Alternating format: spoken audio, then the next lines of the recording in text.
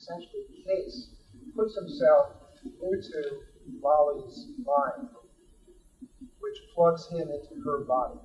And here's how Gibson describes it. Case keyed the new switch, the abrupt jolt into other flesh, matrix, not patrix, but matrix gone, a wave of sound and color. She was moving through a crowded street, past stalls, vending discount software, prices felt penned on sheets of plastic, fragments of music from countless speakers, smells of free monomers, patties of frying pearl. For a few frightened seconds, Case fought helplessly, trying to control her body. Then he willed himself into passivity. He became the passenger behind her eyes. Her body language was disoriented. Her style foreign. She seemed continually on the verge of... Oh, I'm sorry.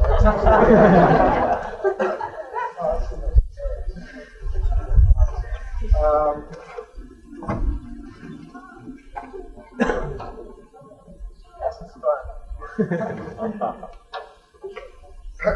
Her body language was disorienting, her style foreign. She seemed continually on the verge of colliding with someone, but people melted out of her way, stepped sideways, made room. "How you doing, Case?" He heard the words and felt her form them. She slid a hand into her jacket, her fingertips warmly moving towards her breast and circling a nipple under warm silk. The sensation made him catch his breath. She laughed, but the link was one way. He had no way to reply. I'm not going to talk about the many fascinating implications for the body that this new technology, not yet to be invented, has. I shall skip over the many questions that it would be intriguing to try to answer, not least of them questions about the collapse of gender that the imagined technology permits. I shall not ask nor even try to answer questions like, did Case feel the stimulation of his nipple as Molly did hers? I won't ask, did she feel the sensuous touch of her nipple for the first time anew, that is, twice, at the same time as her own nipple, and as Case feeling her, feeling him, feeling herself. Surely, though the transmission is one way, Molly's not engaged in a monologue or a monotact, but a dialogue or a diatact, a diapath, a diapathic telepathic communication, or better, a tritact, a tripath, at once bisexual and trisexual. You know what a trisexual is? It's someone who will try and sexual. No, at once bisexual and trisexual, feeling the nipple like that third sex, invented somewhere between them, lost in the telepathic transmission affected by this technology. Those are not the questions I'm going to address. Rather, I'm going to address just the technology. Just the technology itself, looking at this as if Molly is saying, yes, I'm here, when Case picks up the phone. I want to look at this hyper-virtual, multisensuous, telephonic device, or not telephonic, but teletactic, telepathic device. And I want to understand why we can't get there from here. In doing so, I hope to unravel the entire scientific project. A modest event that you'll see before your eyes in the next 20 minutes. But to show you how serious modern science is about this, I picked this off the internet just before I came. I didn't really have a chance to read it. It's by Agliotti and Cortese and Franchini. Its title is Rapid Sensory Remapping in the Adult Human Brain as Inferred from Phantom Breast Perception. I couldn't make this up. I didn't ask a title search for phantom breast perception, I promise.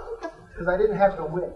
What I asked for was neuroplasticity, a concept in neurology that is very exciting now, the idea that nerves are evolving and the attempt to build machines to imitate the ways in which nerves evolve.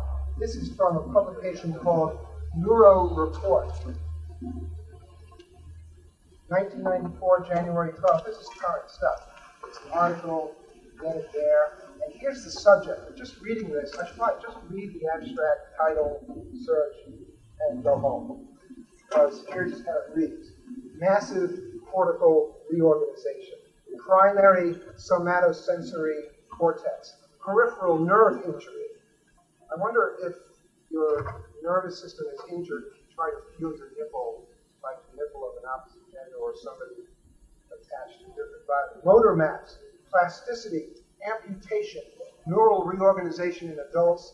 This nipple touching is not for children. Don't try this at home. Neural plasticity, somatosensory systems, phantom breast sensations, and breast cancer. What I would try to understand is why, if we pursue this technology, it will inevitably cause breast cancer in women and men, why this cancerous technology is a route being driven down with the wrong assumptions. Those of you who know my work know that what I'm trying to do is bracket alphabetic consciousness and its aberration. And the only way to do that is to find some place to stand outside that era, that aberrant era that began about 3,500 years ago in the desert of Sinai, or better yet, probably less than that, 3,000 years ago, when the Phoenicians brought the alphabet to the Greeks and the Greeks perfected it. You probably know the story. Most of you who were brought up in a British or Western European tradition believe that the Phoenicians had the first alphabet, that they invented the first alphabet and brought it to the Greeks. That's what Havelock says, that's what Ong says, and that's what McLuhan says. You know that Havelock and Ong and McLuhan are all students of each other. It's very interesting. It's true. It's quite true. And but the fact is that the alphabet as an idea was not invented by the Phoenicians. The Phoenicians invented nothing. They were the first capitalists. They were just traced. The alphabet was invented by Hebrew slaves working the turquoise mines for Pharaoh in South Sinai. And they were trying to come up with a code, a kind of jazz, that would elude the discovery of the Pharaoh slave masters. And so they started scrolling signs that were surely phonetic. The trouble was that their alphabet was very crude and inefficient. It had no vowels. So it was very hard to communicate unambiguously in writing, and therefore every word that they wrote would be highly ambiguous. But this kind of primitive alphabet gave rise to a consciousness which, if only we could recapture, would give us a place to stand outside the aberrant history of Western technoculture since the Greeks perfected the alphabet by adding vowels. The Hebrew alphabet had 22 elements, the Greek 26, actually 28, and it added vowels, thus perfecting the communication, making it clearly technical, transparent, providing the ability for people to say to each other what they need, which is a horrible prospect right then. For me, the project I'm seeking is to show the superstition involved in imagining these technologies. The technology of phantom breast perception that will somehow be corrected by a machine. The technology of telepathy, which makes us believe we can have some computer-mediated matrix that will allow Case to feel Molly stimulate her nipple. Finding a place to stand apart is my project, and the word superstition means to stand apart or above and bear witness, hopefully not false witness. The other place we can stand apart is to inhabit the virtual future which we're all imagining and bracket the alphabetic age that starts about 2000 BC or 1000 BC and goes to our second millennium here in America and Europe and everywhere else that's been Disneyized. In order to be truly superstitious, we have to find that moment we're in now, this slow apocalypse, as we switch cognitive modes to anticipated technology, which we feel to be embraced by, which is why we're here. order to do that, you have to be a kind of card-carrying member of a paranoid apocalyptic group, don't you? The Croakers showed us that. You have to be paranoid apocalyptic to understand this slow switching of cognitive load. The drive to achieve presence is the primary characteristic of the alphabetic being. The drive to achieve total intimacy through a mechanic, through a technique. The drive to summon a resurrection, a positive epistemology, a grand unifying theory, a theory of everything, of physics, a total epistemology that is the disease of the alphabetic consciousness. It leads to the delusion that we can make our bodies present to each other, to make a present of our bodies to each other via technology, the goal of Hollywood and the internet. All our communications drive to this telepathy, and they always have. Communications has always been mapped on the vector of a trajectory that leads to telepathy, hasn't it? Why communicate and inhabit each other's minds and in each other's minds? The urge to reveal, the urge to make ourselves present. This exposes the deepest currents of our desires, the strongest hallucinations of Western culture. The question is not whether it's good or bad, but how will we achieve it. In order to understand how we think we're going to achieve it, we have to look at the nerve. If you're taught, as I was, when I was just a lowly alphabetic consciousness, you were probably taught the nerve looks something like this. A typical nerve cell, right? What's that? It's like a cable. It's an underwater insulated cable. A typical nerve cell. It's got a little diagram like that. There's the synapse, the dendrite, the nucleus, the axon, it's a wire, it's a telephone wire. In fact, my teacher was Bernie Katz at MIT. Here's what he gave us. The myelinated segments of our nerve fibers are the nearest biological approach to submarine cables on a miniature scale, in which electric signals are conducted along the cylindrical axon core, which is separated from the conductive tissue fluid by an eccentric insulating sheath. In other words, it's a telephone wire. Right? Hello, Central. Molly is just answering the telephone when she touches her nipple. She's saying, yes, I'm here. You were probably also taught that this is where the action was, where the rubber met the road. If you lived here, you were between a rock and a hard place. This is the synapse, isn't it? Where all the action takes place. It's very neat. The synaptic space, the post-synaptic membrane, the dendrite, and that was squeezed as much as possible, wasn't it? Controlled and mechanized. I mean, you've all seen a nerve like this, right? We have many ways in our culture to refuse this model. One way is pain, slash and burn. Another way is this kind of analysis, I hope. However, this is what a pigmented section of dead neurons looks like.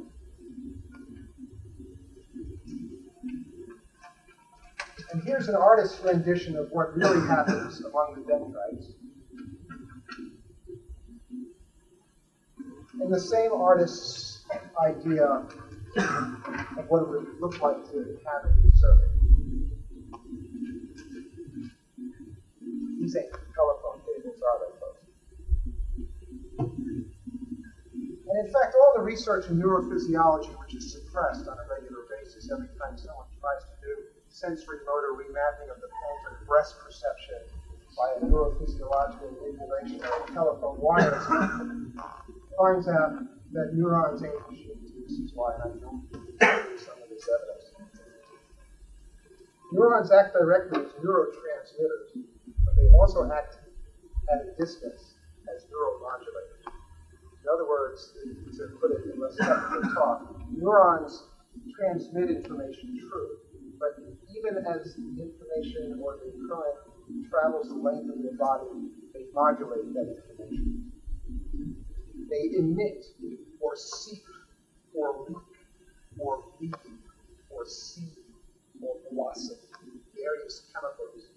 change the ecology or environment in which they and their internet partners cooperate. They innovate large areas of their local ecology non-trivially and non-specifically. They're bleeding over each other. They're infecting each other. That is, they can affect the responsivity of hundreds of other neurons, hundreds of neurons away, very rapidly. What does this remind of? Just about anything we do, from the internet onto something more fleshly. It's not one to many, but many to many, because the project of these neurons is recursive. The connectivities of neurons change as they go. They are not stable entities like underwater marine cables. Within 5 minutes of learning a task, the physiology of a neuron is altered. Within 5 minutes of learning a task, they structurally change even down to the molecular level. Neurons create their own pathways with use, but they also wither with neglect, use it or lose it principle. Neurons are used or lost. They wither and die and grow. They change. Neurons can have use for more than one neurotransmitter. By the way, name a neurotransmitter, anybody? Serotonin, right? 5-hydroxytryptamine. 5-HT5, usually HT5 sub 2, right? HT5 sub 2 is a hormone. And you know what that is. Serotonin, the basic neurotransmitter, the bath in which these nerves seek, is hormonal. And hormones are the least understood, not just biochemicals, but chemicals that we see in nature. They're the most complex. They carry and produce information as well as the nerves. We don't know today, in 1995, how neurons hold signals, which should signal to us that there's something wrong with the model. In other words, neurophysiologists who insist on the mechanical model of a neuron don't know how neurons hold information, even instantaneously. They know that there's a transmission of charge, but that charge is modulated, as number 1 says, my first one says, as the information goes across the axis of the nerve. Neurons are willful little children. They like to invade unoccupied spaces for no apparent reason. They like to make messes and sandboxes of the brain world they live in. They abhor, like the rest of nature, a vacuum. The distinction between soma, axon, dendrite, if you have that cable near the nerve in your mind, the distinction between these is unstable. Sometimes a nerve body acts like a dendrite, that is, emits chemicals that act as neurotransmitters. Sometimes the polarity of a nerve can switch, even though they are structurally quite different. They look different. One's bulbous, the other one is branch-like. Axon branches can act as deep multiplexers or filters.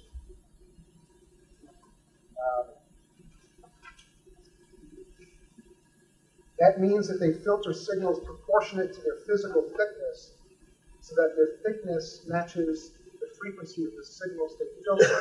In other words, the thicker the wire, the different function that they can serve. The trouble is that they thick and thin in time periods as small as minutes. The same nerve will thicken and thin in minutes, and go on diets or get fat, on what function they're asked to serve. The other thing is 90% of neuronal action is inhibitory, not excitatory. Actually, this serves not for nerves, but for the hormone soup in which they neurons live in serotonin hormones, which actually seem to suppress the transmission of signals. They don't propel signals, they suppress them. Serotonin, when introduced to the brain, actually cures a bad trip. It helps stabilize people in a homeostatic fashion. In short, the nerve ain't an underwater telephone cable.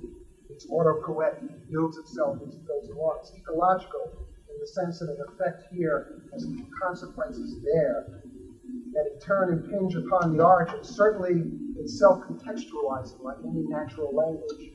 The nerve is a letter in an alphabet whose grammar we haven't understood. It fills spaces, it builds its own connections, it becomes more labile with use, it registers recursive effects. As Norbert Wiener said, godfather of the cybernetic apocalypse, quote, cybernetics banishes the mechanism, vitalism, duality, the limbo of badly posed questions. Questions that were posed badly in the first place.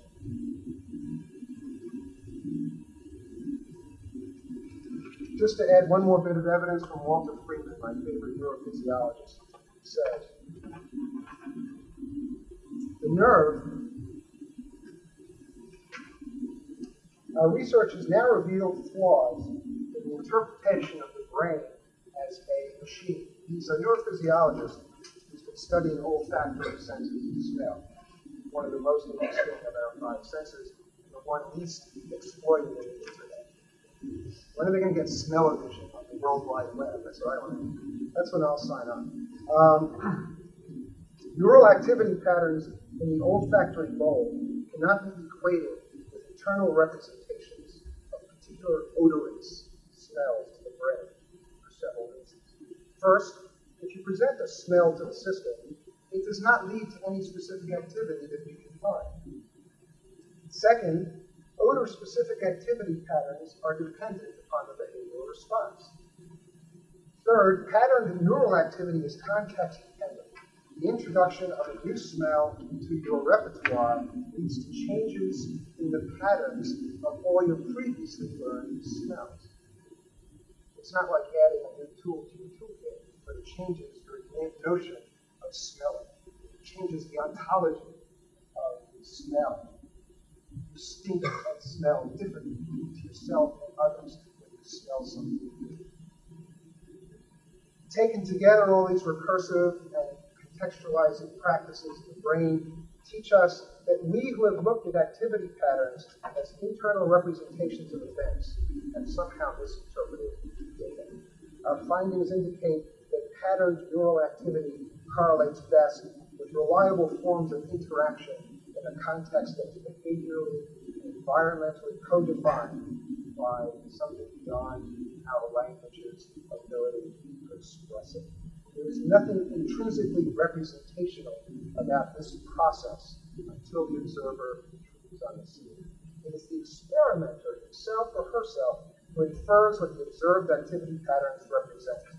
In other words, he or she becomes armed with the explanation found in the nervous system, but he or she is looking in the wrong place. There is no representation in the brain. The nerve and the nervous system cannot represent the world to our mind. And in turn, we cannot represent the nerve to ourselves, especially if we assume it's some kind of a machine. What I'd like to do then is superstitiously read the nerve. Try to recorporate, re-understand the nerve in some way that might make sense for the invention of this superstitious technology that we all come here to celebrate before it's been invented. The way I'm going to do that is to ignore my own Aleph Tachian consciousness, my Hebrew alphabetic ideas, and read the nerve through reading that other Molly literature. That other Molly who answers the telephone and says yes. That other Molly who is the object of a one-way transmission of telepathic information at the end of James Joyce's Ulysses. As you recall, Molly says,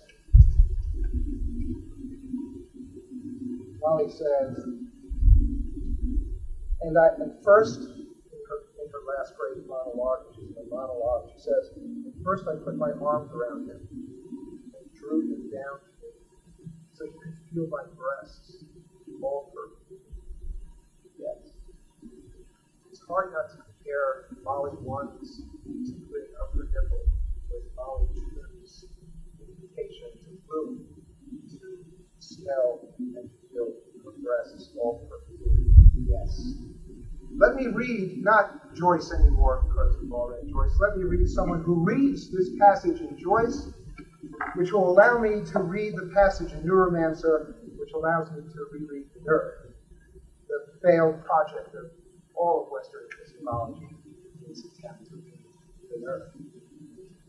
This writer writes, Molly, then, if we're to understand her, has evoked the question of self-sending, sans voyer, and in the end, she's sending herself to someone who says yes without reading, what the French argot babblizes under the terms of sans voyer, which means to have it off with oneself or someone else. I'll read this author reading Joyce, reading Neuromancer, reading the Nerve again. Bloom is essentially on the telephone, hooked up to a powerful network, this author writes. He belongs in his essence to a polytelephonic structure. Bloom is waiting for someone to say, yes, yes, I'm here, beginning with the telephonic yes, indicating that someone's on the other end of the line, that there's indeed another voice, if not an answering machine, on the other end. When at the end of the book, Molly says, yes, yes, she's answering a request, but a request that she requests to have answered. She is at the telephone, and then I drew it down to you so you can feel my breasts all perfumed. His heart was going like mad. Yes, I say, yes. Then he keyed the new switch, the abrupt jolt into another flesh. Her body language was disoriented. How you doing, Case? He heard the words and felt her form then. She slid a hand into her jacket, a fingertip circling a nipple under a warm silk. The sensation made him catch his breath. She laughed. The link was one way. He had no way to reply. This, says the other author who reads Ulysses, which enables me to read Neuromancer and allows me to read the Nerve, writes, this is what I call the gramophone effect. Yes, gramophones itself. It writes and hears itself, and telegramophones itself. Who's this author? I've been warned not to mention this name because it contaminates this conference with Judaic prophecy, because it is the self-stylizing second coming of a Jewish Elijah prophet, which demolishes a Deleuzian-Guattarian delusion of action in the real world at any such academic conference, and that person is no other than. You won't even say the word because it's contaminated. And of course, I'm trying not to say the word because I don't want to be the one to contaminate this conference by pushing the Jewish prophecies. That D word. Right? There he saw. No one's going to say it. Proves the point.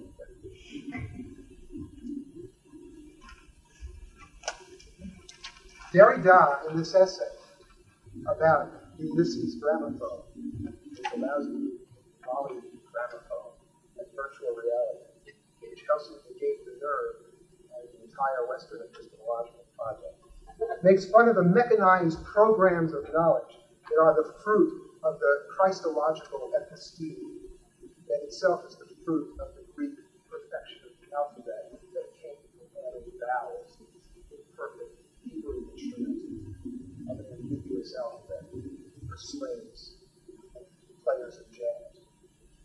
Derrida contrasts this to the laughter, the yes laughter, that both our Mollies use, both Molly 1 and Molly 2 laugh. Yes laughter that comes from the bodies of Mollies and the bodies of his texts. Derrida imagines, quote, a department of Joycean studies under the authority of Elijah, professor, chair. And if you remember, Jewish families put out a chair for Elijah the prophet, waiting for his return. And in fact, on the coast of Haifa, just below, Israel's a very long beach with very bad politics.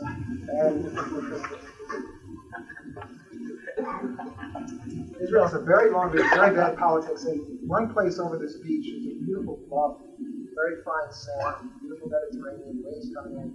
On top of this bluff that begins the Carmel mountain range, there's a giant chair. I mean, it's about 40 feet high and 20 feet wide. And it's put up there by Messianic Jews, Jews, Hasidic Jews, black robes, who believe that Elijah is going to come from the west, from the setting sun, and sit in his chair.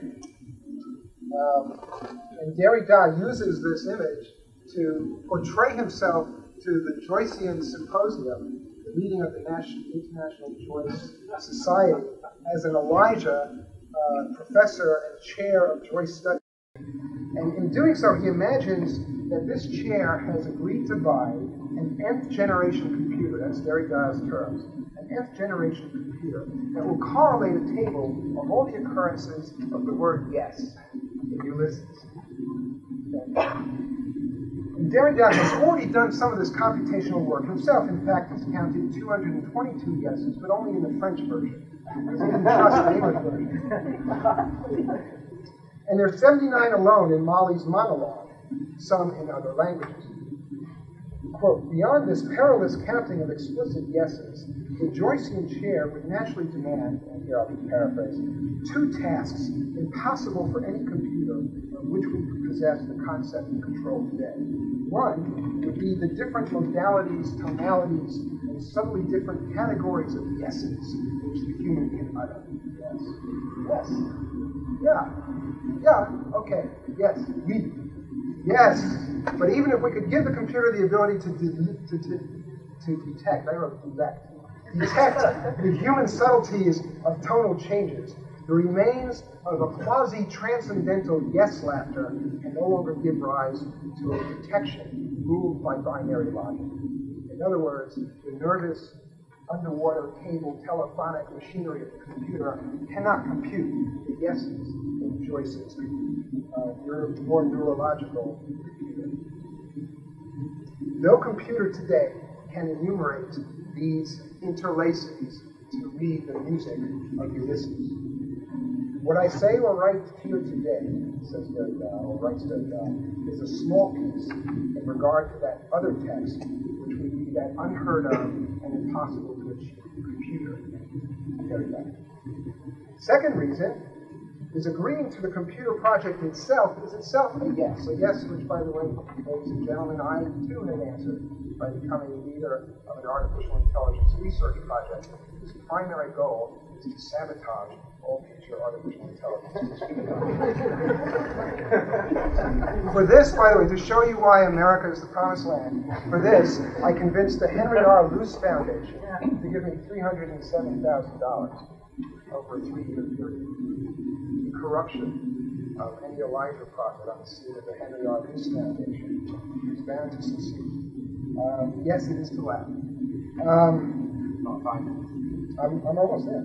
Agreeing to the computer project is itself a yes, which is at once an assent to an epistemological view of a totalizing interpretation of Ulysses, and at the same time, it is a denial of any such possibility. For how can any computer count the yeses in which Ulysses gives rise?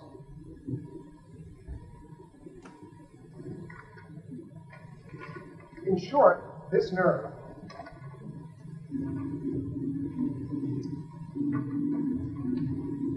is a rhizome,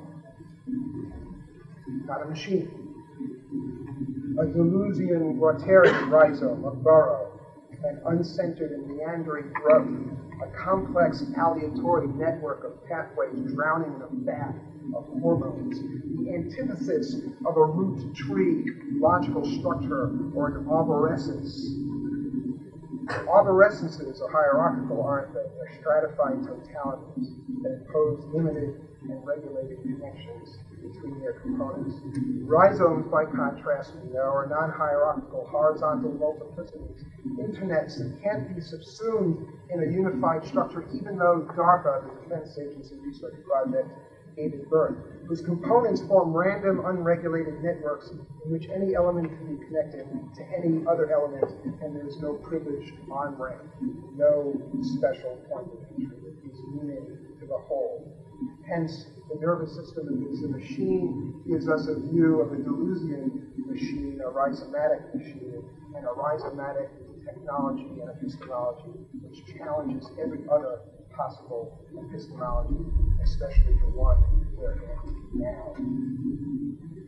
The Newtonian model of the nerve is reductive. It blocks progress. It takes the life away from the reality of the nerve and the systems in which the nerve inhabits itself, that is, the human body and the brain or the mind. It takes life away from the notion that this touch of my nipple is different from any other touch of anyone else's nipple.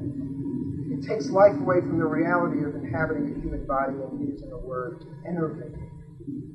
Deleuze and Guattari and Derridian philosophy share the following characteristics. They are both spatial and temporal. They are both differing and deferring. They both allow the impossibility of presence, but the facticity of always has been or about to be. They are both structural and genetic. They both suggest that reality inhabits the space between terms and the movement of space in its spaceless terms. It is no stable identity, but differs from itself, what Deleuze and Derrida both call a simulacrum. Reality does not, in their hands, obey a logic of referentiality, like our neurologist reports about the nervous system itself. The nerve, therefore, is the perfect Deleuzian Derridian object, a groundless transcendental ground, something that is ontologically and logically problematic all the way down. I'm going to stop with this suggestive and superstitious critique of Western neurophysics and our alphabetic consciousness. But before I leave, let me confess that I have learned from Deleuze and Guattari that an idle philosophy such as this one does not leave the text for action. For without leaving the text for action, we are enervated. Therefore, I'm going to ask you to unbutton or slip your hand under your shirt, to warm your fingers and slowly with your eyes closed, perhaps snake your fingers until you warmly down your shirt to the obvious. Thank you.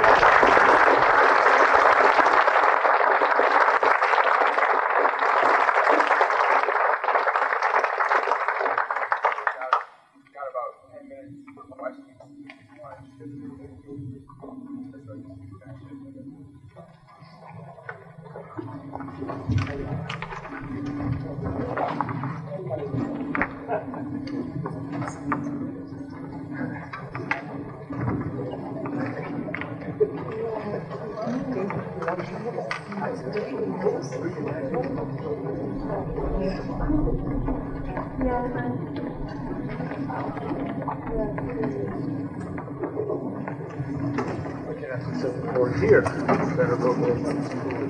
And then push yourself on the margins and take everything out of the center and push it on the margins and elaborate there, which means you're continually inventing for yourself a new alphabet without vowels. Which doesn't mean, of course, that we can't live parasitically off the mother matrix. The point that I'm making is that it's accepted that science never actually answers the whole question. Well, what happens is that the fact that it makes progress allows you to answer more of the question. Right? And if you lose sight of that purposiveness, then it ceases to make sense. It's the whole point. The reason you're studying is presumably to cure neural diseases or whatever. That's the reason why you do it. And I don't understand why you're trying to undermine that basic process. Because I don't believe in the progress. Well, I don't think it progresses your security. No, I think it creates. Isn't that obvious? Isn't it self-evident? Have you ever taken a plane and gotten Legionnaires? No, you wouldn't be here. But lots of people do, and I don't get to ask that question. I'm just kidding. I'm sorry. No, but I don't know. I don't believe in the progress. I like to assist it along whenever I can, but I don't believe in it. What's that? At which point would you like to stop progressing? I don't speak that language. I'm really sorry. No, you're saying you don't like the idea of progress. I didn't say I don't like the idea of progress. You don't believe it. I don't believe science progresses in a way. And I don't think curing diseases is an appropriate achievements of science would you like to get rid of? Which achievements of science? I think Levi's genes. And then, right, white bread. No, I love science. I mean, I'm a scientist. Hell, I love science. You're a scientist. Sort of. I love science deeply. I have a deep, passionate, Nipple-like attachment to science. But I don't believe in the terms that define its progress or boon to civilization or its kind of funky ability to add to the storehouse of knowledge. I can't even think anymore in those terms because I have children. Control over nature. Yeah, control, mastery over nature, you know, all those great things, right? Instead of taking the kind of approach to science that the person asked the question was putting forward, which is the notion of progress and the notion of science discovering theories and discovering pre-existing truths, what about taking the kind of approach to science of Donna Haraway or Bruno Latour, which is about the production of scientific fact? I mean, both Bruno Latour and Donna Haraway share this common feature, which I think is extremely useful, and that is performance. Yeah. They believe in the performance of the body in knowledge. And they sometimes do it themselves. Donna better than Bruno Latour, right? And they perform their knowledge. And yet they use science. And I'm sure every time they give a talk, someone says, well, you're using science. And that's an appropriate question. That is the question. But I can't speak outside my phonetic vowel alphabet. I just can't. So I use the terms I have, like everyone else did. The technology that doesn't quite work, the internet, this room, which is a technological artifact, to make the best sense you can. That sounds like a liberal humanist message. You understand? It was the 80s, I hung out. No, sorry, it's fine. Okay. Let's see if this shoe fits.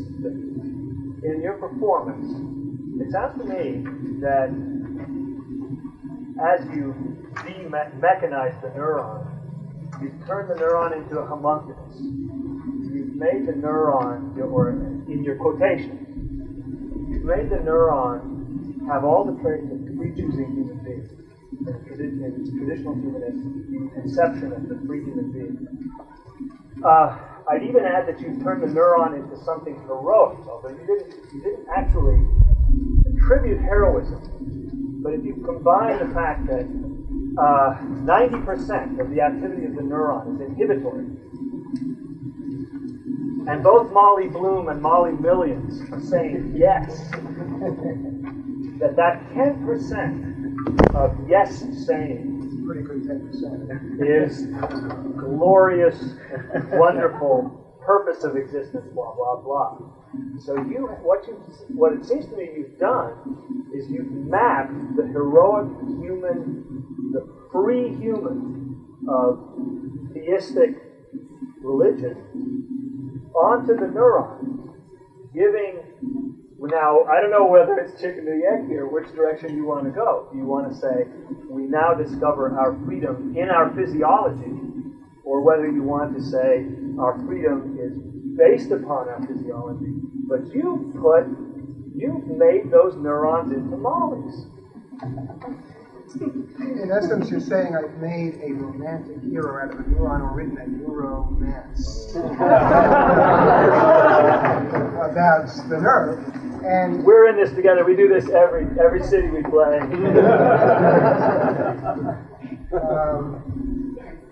And I mean, if you want to project your bourgeois values, you've got a lot of nerve. That's all I can say. A lot of nerve. I guess if you see nice liberal humanistic deliverance in the portrait of his theological evidence about the nerve. What I see is a bunch of scientists struggling against the paradigm, and the only way they can do it is to grasp these terms. All of my categories are taken from the theological article. So yeah, there's only a couple of modes we have to imagine, short of performing, and that's why in all my answers I use the word performing. If you perform the nervous system, it's a lot different talking about it with this outmoded alphabet. And the outmoded alphabet is going to trap us into science or romantic heroism or bourgeoisism. But performing is very different. So I will tweak my nipple anytime I can to get that effect. That works.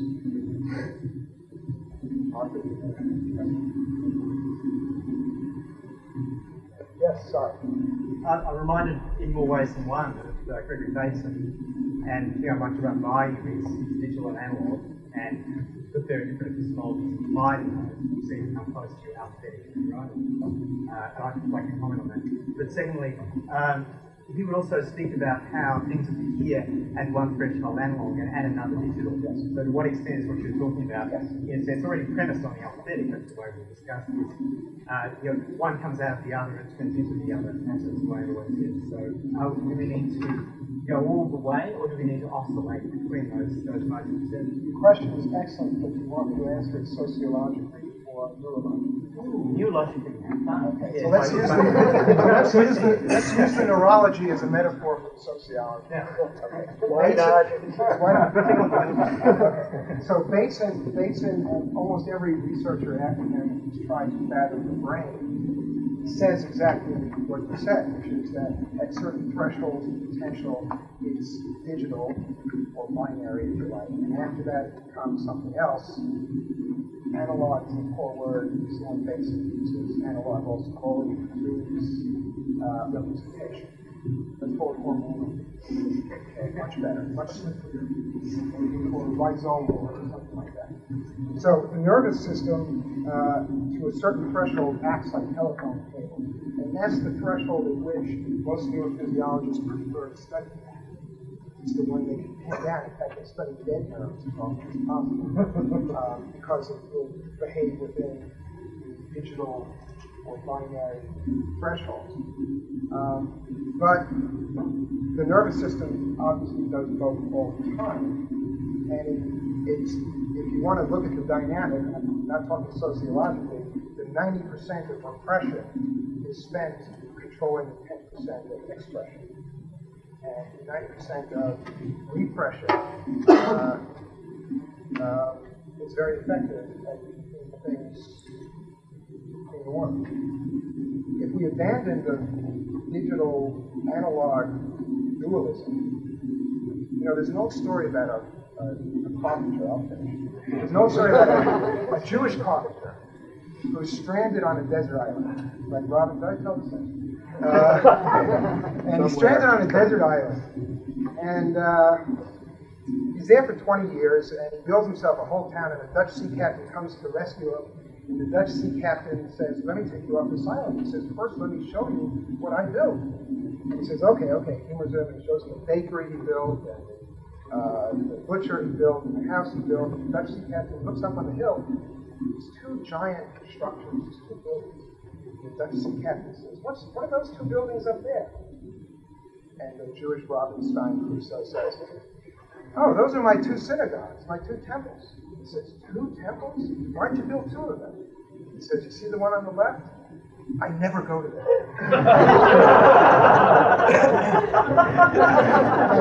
and that's the best way I can think of explaining the digital analog. One more. Sorry. Since you used Derrida, I didn't use Derrida. Okay. Someone else mentioned it first. Just a couple of quick kind of corrections to try out. One, the design standpoint outside consciousness. Doesn't deconstruction in general have a lot to do with thinking about that desire? In the early thoughts. Yes. Right. The second thing is the same digital analog kind of oscillation or moving between the thresholds we're talking about could be brought up by any computer scientist as how the machine itself works. At some level, it's analog. and an appropriate kind of discipline, you can extract digital behavior from it. Or the other way around. You build up a platform of digital behaviors with some human observer as analog. Yeah, but I'm talking about You the can kind of. make a- I'm talking about the way that He's talking about a screensaver, that a floating analog clock. You've seen those squeaking hands? Okay, both ways, because at the level of semiconductors, there's only continuous analog relations. behavior. Yeah, right, okay. So, if the machine, in general, in your presentation has been somehow devalued, it's something that you say you affirm, but it's really only an answering machine, so it's a denial of possibility in general, that one says yes to when one affirms a machine. You're not really affirming anything that's kind of other. You're affirming just the product of the alphabet consciousness and all its clamping down and restriction and cutting up in a digital way. But the machine itself is already inhabited by this threshold, which includes both. Isn't there a way of affirming the machine that, I'm sorry, this is really complicated question. Isn't there a way of affirming the machine that isn't just saying, I say yes to this thing that I want to get away from all the time? Yeah, and Derrida gave the answer, and I quoted his answer, and I'll repeat it. Can you explain it? Which is that when the chair of Joycean Studies buys the machine, saying yes to the machine, which is the same as saying, yes, there's no way this machine can answer my questions. Because when we buy a computer, we're saying there are things this computer can't do. And to what extent am I going to enslave myself? But that seems to be doing the same thing as saying you know what a neuron is. You're saying you know what the machine is. But it's precisely because the computer isn't a neuron or a neuronal machine. We're assembling to different things. Buy the computer or tweak the Nipple. So I hate to make those choices, so I'm sorry. Right. Tweak the computer. Yeah, tweak the computer. Thank you very much.